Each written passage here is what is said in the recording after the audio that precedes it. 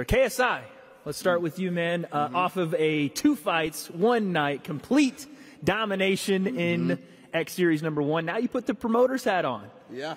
And I or the put bandana. the glasses on. Yeah, exactly. Obviously, shout out to Pineda. This is in his honor. But yeah, no, it's. I thought I have a different look. Yeah. For the promotion side of things. But yeah, I'm excited for Misfits version 2.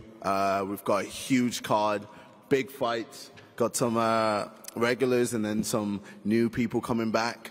And yeah, no, it's exciting, and I think it's going to be a great event. Talk to me about some of your favorite fights here tonight. For me, it's got to be Ryan Taylor and Slim. Yeah. Now, why would you say that? What's Bro, you're so gassed that I didn't even mention your name, man. It's such a big. Give me attention. Give me attention. We knew that yeah, one. obviously between them, I know there's obviously previous beef beforehand, and obviously Slim has shown that he is that guy knocking out temper, and yeah, Abu Faze. Abu Faze. But yeah, man, that's gonna be a huge fight. Obviously, it's good to see Joel back in the ring as well. JMX, I know he's gonna do bits, and yeah, it's good to see DTG as well. He looked very fast in the workout, and yeah, Halal Ham. I imagine. I mean, you're always doing what you do. No offense, but it'll be a good fight anyway. And yeah, obviously Jay Swingler, the main guy, the main event, and obviously, yes, he lost to Gibb, but he's come back with a vengeance. No, but we got to be real. You lost to Gibb, but you've come back with a vengeance, and you want to show everyone that you're on the same level as these guys, as the Slims, as the Gibbs, as Salt Pappy, etc. So yeah, and then Chudley is the man with his double glasses to. We got one for looks and one for looking. Yes. So yeah, I'm excited for this whole event. Yeah, it's gonna be great. Kalle, I want to go to you really quick. What does it mean to not only put on this second event, but to do it here in Sheffield? Good afternoon, everyone. First of all, we come from this huge premiere in London at the O2. You know, we wanted to make a statement.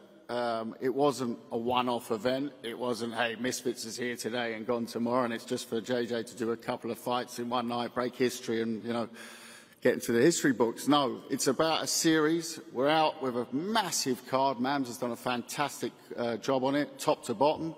Personally, I'm loving that we got our first female fight on. Fantastic. That's great.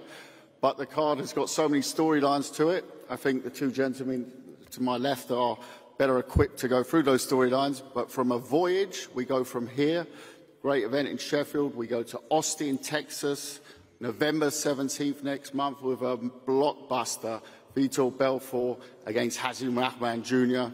And guess what? The show goes on from there. We're already just about on the cusp of announcing a massive 004 for January.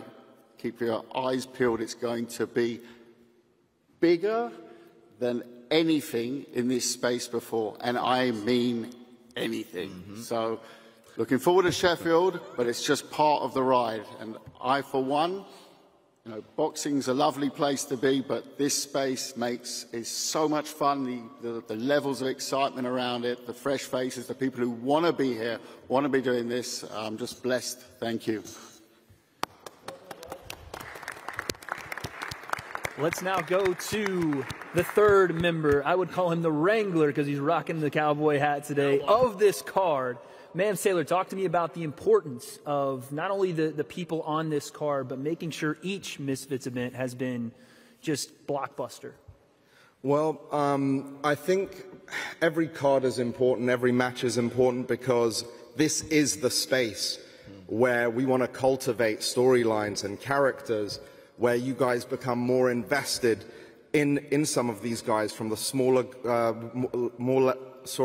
less well-known people to the most well-known people, and that way, you know, this thing keeps going, and you guys keep demanding it, and we'll keep supplying it for you. So these cards are all so important because it sets up the future. Who's going to fight the best of the best? Who's going to fight this guy and that guy?